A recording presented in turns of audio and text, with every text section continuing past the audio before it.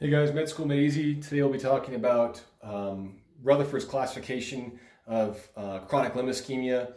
We won't touch on the Fontaine or other, jabroni classification systems. We're going to follow the gold standard, which is Rutherford's. We're going to talk about the differences in terms of grading versus categorizing this ischemia and what that means and what the different subgroup symptoms would be like. So, before I get too far ahead of myself, grades, when you talk about grade 2, for example, chronic limb ischemia, it's different than category 2, so you can't use these interchangeably. Grade is a little bit simpler to talk about because it just goes 0 through 4. And the nice thing about this is that the only reason why this is different is because it lumps all claudicants or all claudication from mild to super severe in just grade 1. Category rather goes from 0 to 6, and kind of like I was mentioning, this actually teases out, is it mild, moderate, or severe claudication? So let's go through each one and kind of talk about what that means. 0 in terms of grade or category both is for asymptomatic patients. So these are people like the 18-year-old Olympic athlete who doesn't have any evidence of peripheral arterial disease or chronic limb ischemia. Grade 1 in categories 1, 2, and 3 is claudication. Claudication can be mild, moderate, or severe. Lifestyle limiting claudication. Claudication, as we've discussed in our other videos, is reproducible muscle group pain that's caused by the same amount of activity. Like, for example, every time I walk 100 feet, my right buttock hurts in the same spot in this cramping, burning type pain. You can obviously have mild symptoms, which occur after you walk a mile and it hurts your calf and then it goes away, to moderate to severe. Like I said, grade simplifies and just says, hey man, it's grade 1, it's claudication, too easy. Chronic limb ischemia going on. So if we have grade 2, which corresponds with category 4, so grade 2, category 4, this is where we're now getting into rest pain.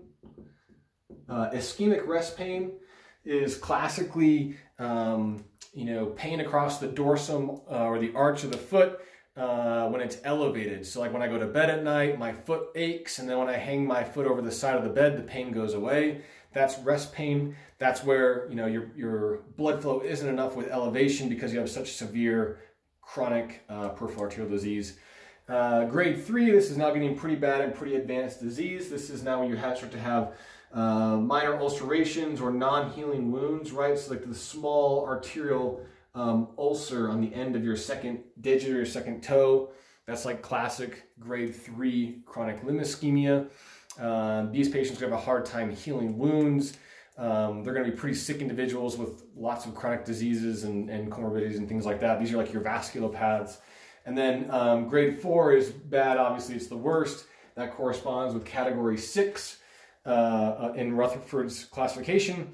And that is gangrene, right? So dry gangrene, a mummified toe, a mummified foot,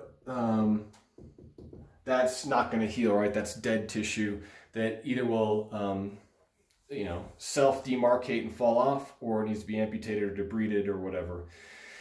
So these are the different grades and categories of Rutherford's chronic limb ischemia classification. One more thing to talk about, ABIs, which we'll talk about in a different video here. I'll put those over here on the left. You can use a simple ABI, ankle brachial index, to kind of, deduce where someone falls in this classification. An asymptomatic patient is going to be normal, right? 0.9 to 1.3 ABI. The claudicants, which is categories 1 through 3 from mild to severe, are going to be like 0.5 to 0.9, somewhere in there.